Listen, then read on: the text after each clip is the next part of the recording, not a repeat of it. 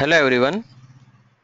This is the training about linear time history analysis, a part of Midas training series. I hope you will enjoy the training.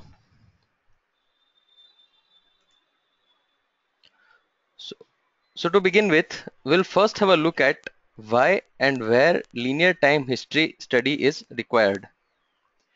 So if the inertia and damping effect are important, then such structures need to be studied for the effect of dynamic loads.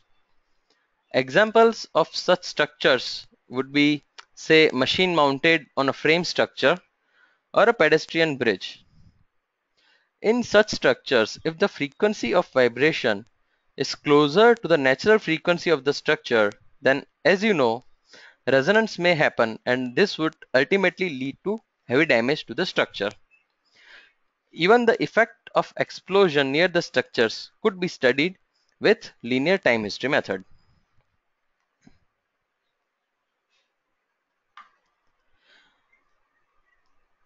So these kind of systems could be solved by modal superposition method, wherein loading at certain frequencies would generate higher response from the structure, while some other frequencies the response would not be quite high.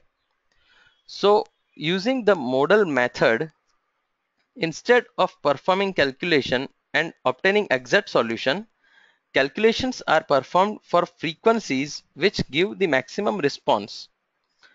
This is represented by the mode shape of the structure.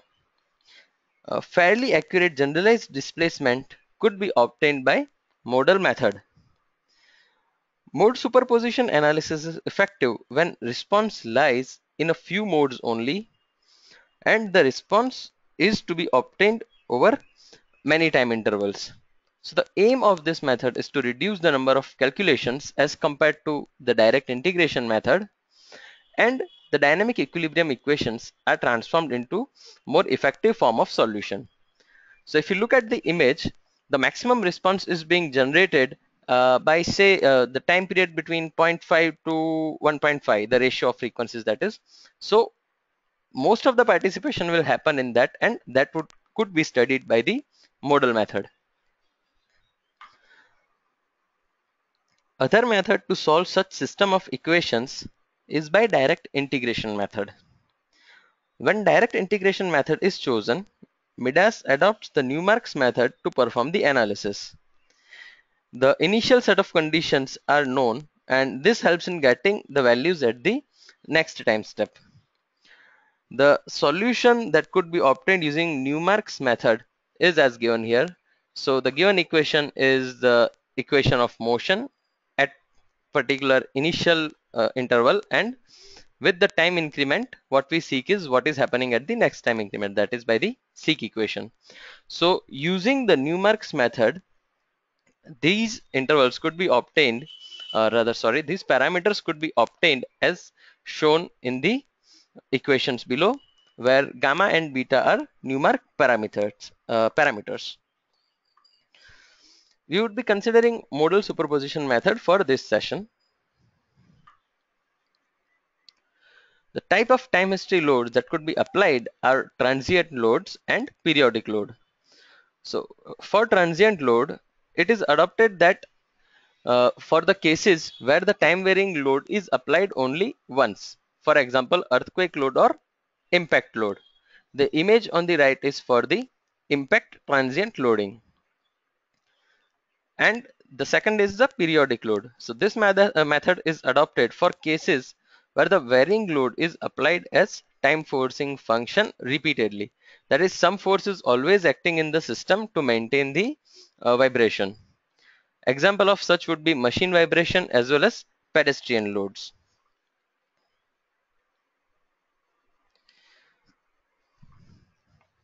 So time input and its significance.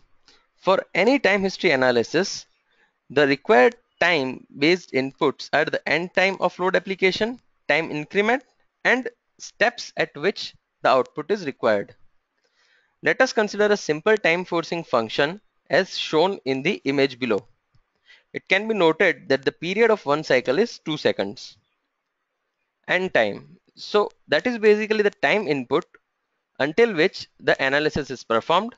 And for the image shown below, minimum end time to consider all the forces that would be acting is 2 seconds.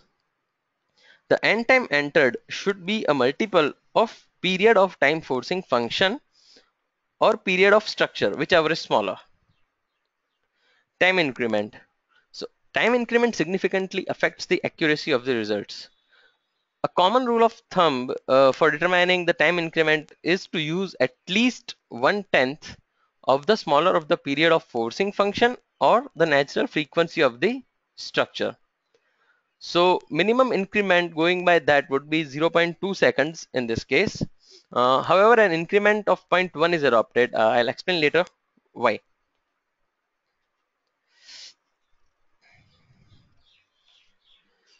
And step number for output. So it determines the time at which the results would be saved. Okay, so if you look at the image at the top, the force plot of periodic function is provided where Tp is the time period. For modeling this function, its end time, if it is kept less than Tp, then Midas will consider the loading as shown in the image below. Now, if you can notice, the peak force that itself is not considered when the time period is kept less. Okay, so as I said, the peak response itself could be missed. So end time should be, I repeat, a multiple of time period of forcing function, and the period of forcing function should be multiple of the time increment. Okay, so this is the response for the given forcing function. So here the effect of time increment could be noted. Had it been kept at 0.2 seconds, then look at the green line over here. So with 0.2 seconds of increment, the response would be noted at 0, 0.2, 0.4, 0.6 seconds. However, given the forcing function, the maximum response itself was happening at 0.5 seconds. So if the increment is kept of 0.2 seconds, then the peak response could be missed, as shown over here. This is the peak response which could be missed, this straight line.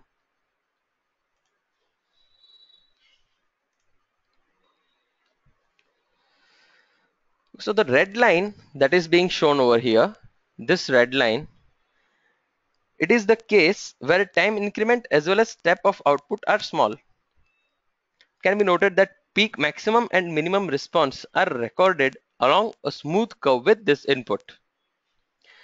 The blue line is a line directly connecting the peaks. This was happening because the input had time increment of 0.1 second. However, the results were being saved at 5 step increment. So the results were being saved at each zero point 0.5 seconds. So all the 0.5 second increment results have been connected by the blue line. The green line has time increment of 0.2 seconds. Though the results have been saved at each step, it can be noted in the zoomed image that with this input, the peak output is missed.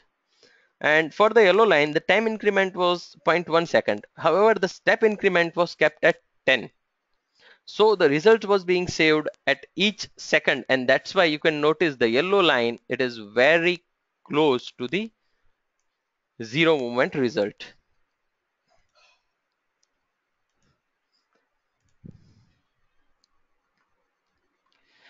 So now the damping which could be applied. So by modal damping method, the general damping coefficients could be applied to all the modes. If different damping coefficient need to be assigned to certain mode, then that can also be done. Then mass and stiffness proportional damping. It is a viscous damping which is proportional to linear combination of mass and stiffness. This type of damping helps avoid the non-conservative over damping of high or low frequency response in the structure system. So basically it can be seen that different damping could be applied to different modes, and hence it can be said that Rayleigh damping is a subclass of the complete modal damping. here nu and lambda are the mass and stiffness proportional Rayleigh damping coefficients. In the image on the right, the red line is the stiffness proportional damping, the green line is mass proportional, and it can be noted that the blue line is summation of both, that is mass and stiffness proportional damping. Besides that, there is strain energy proportional damping. So damping for each mode is auto-calculated by the software using the damping input for different element groups and boundary groups, and this has been covered in the earlier sessions. So this could be useful when different material has been used in the model and the damping needs to be auto-calculated. Time forcing functions. So the different types that are available are normalized acceleration, force, moment, and normal.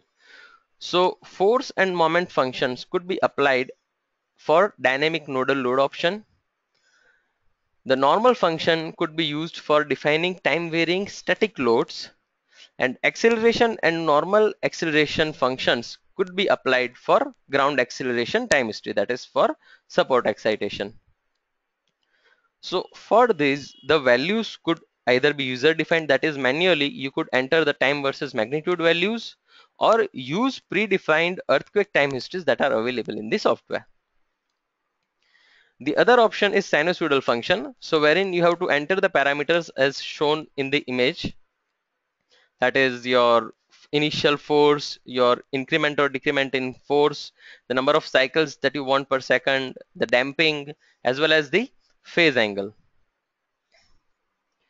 To perform periodic linear analysis of frame structure due to, say, machine vibration, force or moment type function could be used for dynamic nodal loads.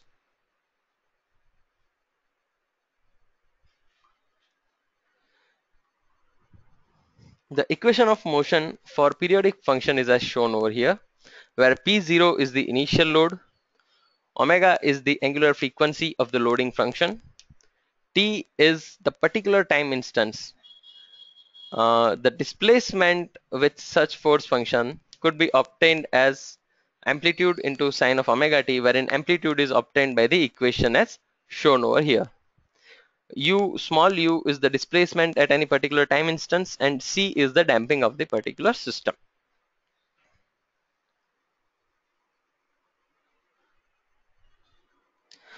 Now we'll apply what we have studied so far to a model and verify the theory.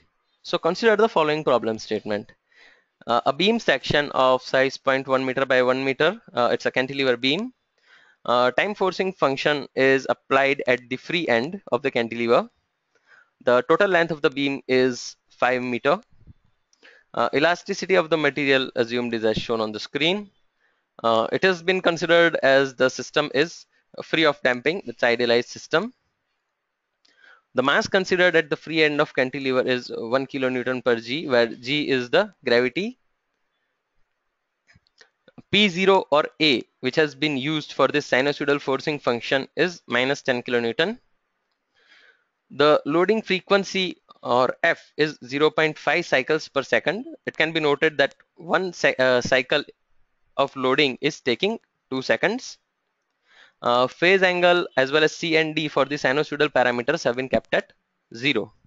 So the aim is to find the displacement and acceleration at interval of 0.25 seconds for one complete cycle.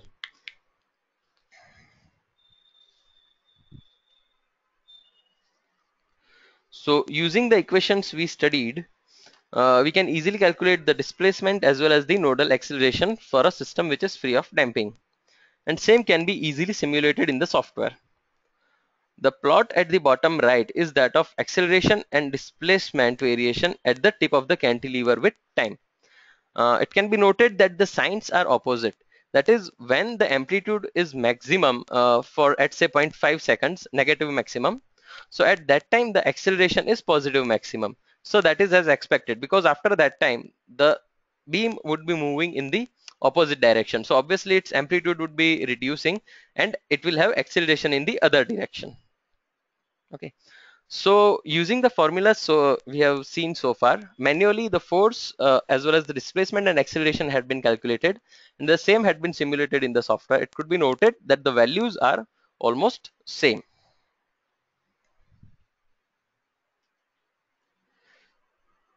A periodic case has been studied so far. A similar application is possible for earthquake time history function to a multiple degree of freedom system as well. The difference from the case studied would be the loading would be transient. In the earlier case, the loading was periodic. So for the given earthquake time history, the acceleration as well as displacement at different times could be considered by the modal superposition method. So these acceleration and displacement plots as well as the forcing function plots that are being shown are for the El Centro earthquake, which had been applied for a MDOF system shown earlier.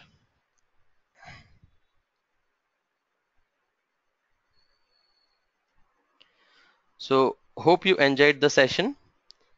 Thank you very much for your attention.